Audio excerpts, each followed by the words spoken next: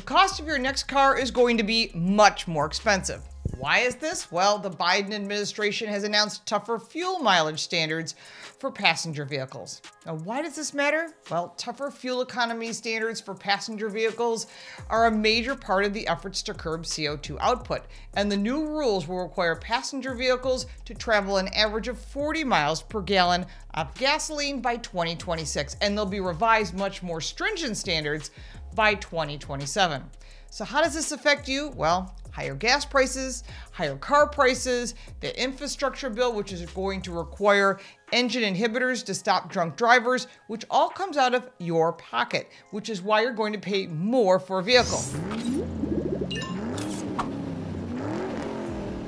Welcome back to the channel. I'm Lauren Fix. If this is your first time here, we give you more than car reviews and first looks of new vehicles. We give you car smarts because knowledge is power. Don't forget to subscribe and click that little bell for notifications because you don't want to miss anything.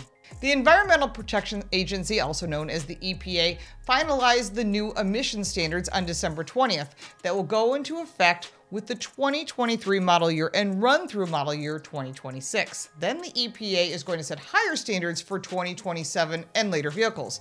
This is important news for all automakers, but there are new rules that actually don't affect light trucks. We'll talk about that in just a second.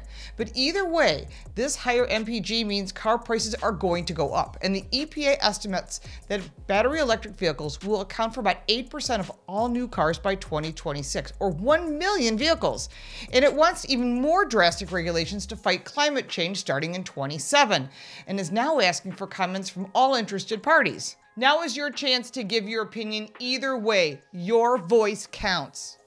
Now, light-duty trucks account for about 16% of the emissions, and the EPA's new higher standards doesn't mean automakers can't build those high-performance, maybe low-fuel economy vehicles, so gas-guzzling models and medium-duty trucks like the Ford Raptor and the Ram TRX can still be produced to meet customer needs. Yes, I'm happy about that. The key is to avoid those fines and to have the average fuel economy of those vehicles sold per brand to increase to meet the government standards. Otherwise, there's penalties, and automakers will build a combination of propulsions to meet customer needs and still attempt to make a profit and retain jobs, which is important.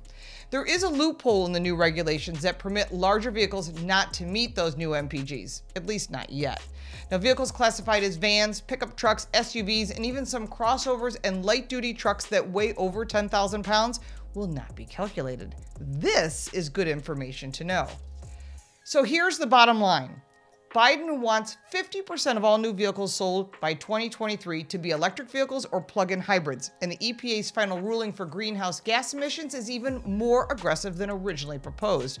And this is requiring a substantial increase in electric vehicle sales, well above the 4% light-duty trucks and cars that are sold today. This is with or without EV tax credits. And since manufacturers are not making a profit on electric vehicles, they will raise the price across the board to offset the losses, and we will all be paying for it in new vehicles. This may be a reason to maintain your vehicle and keep it longer and get the best value for your ride. Tell us your thoughts in the comments below.